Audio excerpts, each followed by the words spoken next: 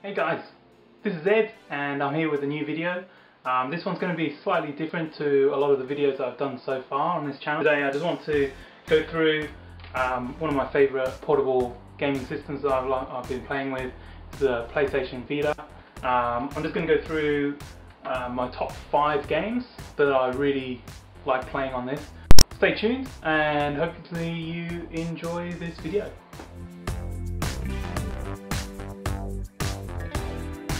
So number 1 is Tearaway. Pretty well-known game for having a lot of winning a lot of awards and being really interesting. It just works really nicely on the Vita. It makes use of the touchscreen, makes use of the camera. Just a really quirky story, very cute, very engaging. It's quite a short game, but you can play it many times to try and get the maximum score. So this game was really cute. Really enjoyed playing this one, so highly recommend. If you haven't played this, I think it's on the PlayStation 4 as well now, definitely recommend. The next game that I want to recommend, or I really enjoyed playing, is Freedom Wars. It's kind of like a Monster Hunter type game, although it's got its own mechanics, so it's got a really interesting story where you're in the future. It's another dystopian future where you're in prison, and every time you do something wrong you get more years added to your sentence. The only way you can remove years from your prison sentence is if you battle large monsters or robots or enemies from other cities that keep attacking your city. So this was very cool. I really enjoyed playing this. The story is pretty funny. It's a little bit slow going in places, and some of the control schemes don't always work. Like, it's easier when you're fighting bigger monsters than when you're fighting smaller enemies. But Freedom Wars, very cool. I think this is one of the last big AAA releases that have come out from on the Vita. But yeah, this one's very cool. Okay, my next game, number 3. Really like this game. One of the first ones of its type, I guess, that I've played.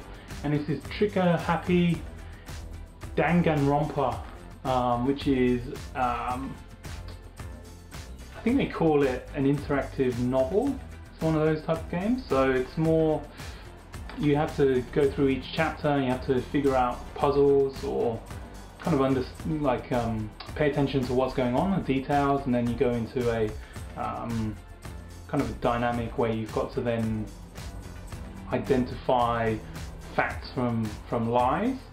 This is all about, you're trapped in a school. If you haven't heard of this game before, you're trapped in a school for some reason and there's murders going on, and you have to figure out who the murderer is each time. I don't want to go into it too much more. I guess have a look around on YouTube. It's a very cool story. I really liked it. I do have the second one. I just haven't gotten around to playing it through yet, so I'm waiting to get some time to play this one. This one I probably spent maybe 10 hours or so probably on this one. Yeah, really enjoyed it. So Trigger Happy. Okay, 2 more to go. So The Wolf Among Us. So this game, The Wolf Among Us, I didn't know anything about this game when I picked it up, apart from it had good reviews obviously. And I didn't realise it was based on a comic. I didn't realise it was based on a DC Comics, Vertigo Comics series. And it's all about a lot of nursery rhyme or fable type characters, like Big Bad Wolf for example, or Snow White, or other characters like that that live in the modern world. But there's been a murder, and you play as the Big Bad Wolf, who is a detective, and you go through and figure out who's behind the murder. And it's a bit like The Walking Dead on PlayStation 3, which means that it's a lot of quick time events, and whichever decision you make affects the story in some way. I do think it was a really interesting and fun experience. I really like this one. This is possibly my favourite. The only thing that's holding it back is the fact that there's a lack of replayability there. In fact, I went to a local bookshop near me, and they actually had one of the Fables comics which I picked up to see how similar the game is to the source material, and I really liked it. I'm tempted to find more of these comics if they're available, because the story is so interesting. So really liked The Wolf Among Us. Yeah, definitely recommend that.